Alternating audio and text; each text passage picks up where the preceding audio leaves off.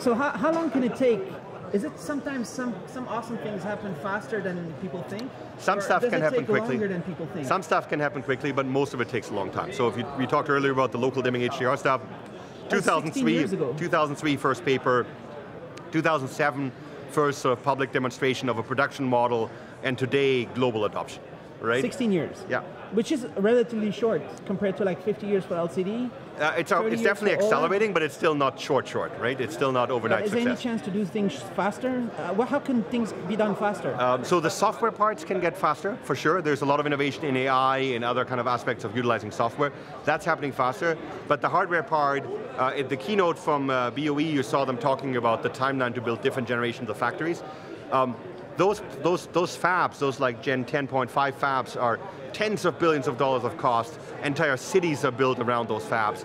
So it's not a trivial thing that you can just, aside from the R&D effort, just actually realizing this product, and producing it.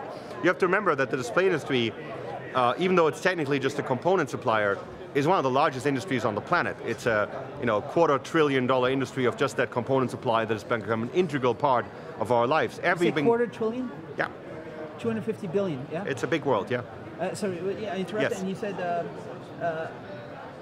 it's in everywhere's life. Like you probably, you're a technologist, so that's even worse, but most people have, half a dozen displays. They may not even think about it, right? Like they have, of course, TVs and mobile phones, but they have them in their cars, they have them in their, in their thermostats, and in their picture frames, if they have digital picture frames, they have them at their office, in their laptops, and their desktops.